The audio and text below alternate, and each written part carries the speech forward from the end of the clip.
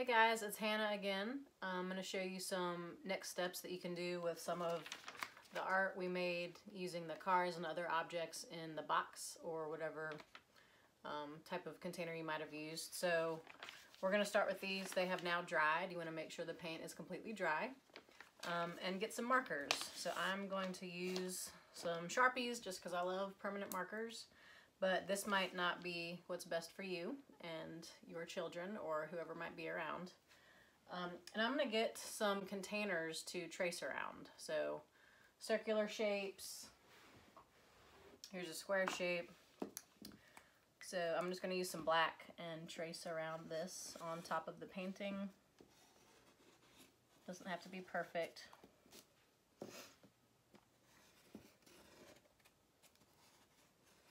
And if you don't have markers, crayons are fine, pen, pencil, anything.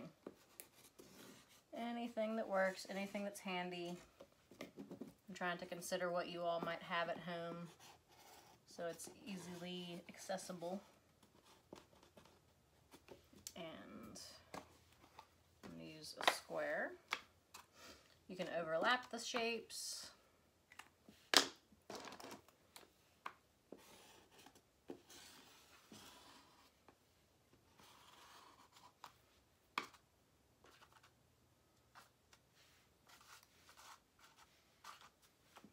Kind of just experiment and see what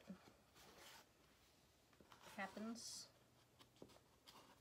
I'm sorry, I know when I'm making art, I start a sentence and then kind of get focused in on what I'm working on. You can make it come off the edges of the paper. That's usually pretty cool. See how it goes. And just fill the paper up with these shapes if you can. Or just how many ever you want to do. Alright, so we have some designs, some different shapes on there. And now we're going to color in just some different sections of it. And I'm going to use some different colors. You can use colors that happen to match the colors on the paper, or use different colors and see what's going on with it.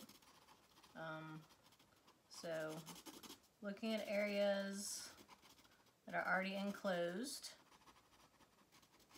I'm filling those in. And sometimes this can help us just with containment.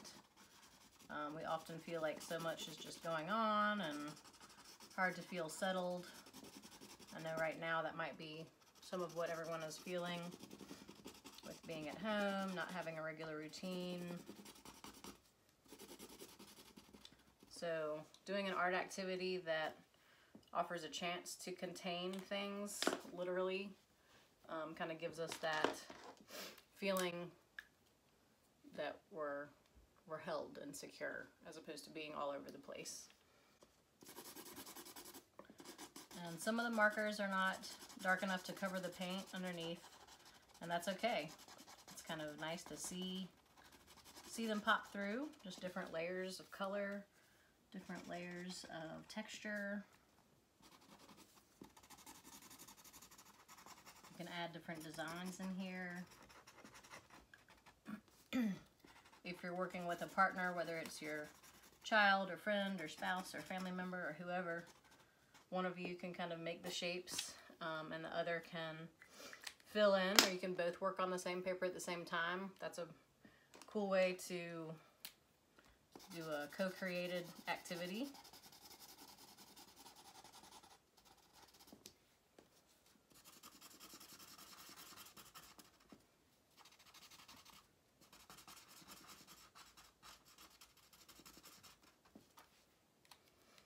So that's what it's looking like so far. I'm going to do a little bit more here.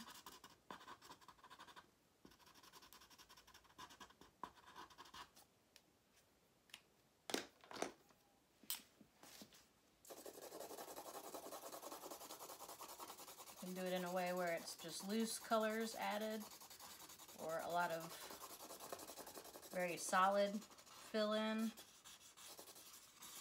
Do different designs.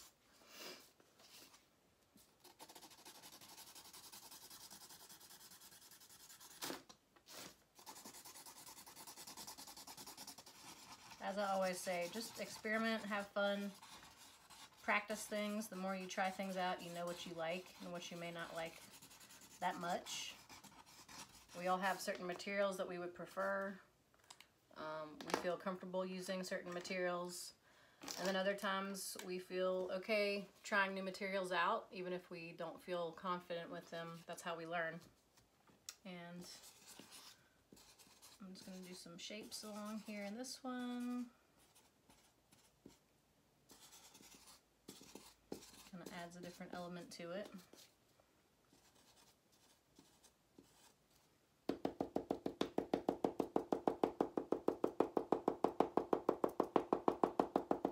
This is a metallic marker, so it kind of gives that extra shine and glisten.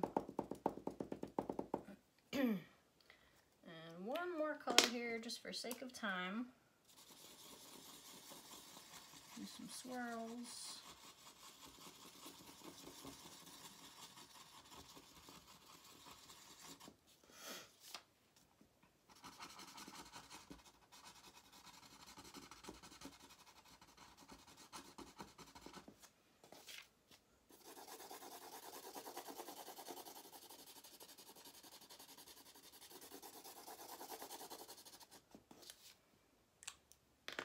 Alright, so that's just an example.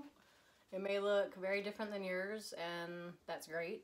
We like for things to be individualized. Sometimes we like for things to look like other people's work, but there's no right or wrong, and it should represent you in whatever way that is, planned or unplanned. So, as always, have fun, experiment, see what emerges.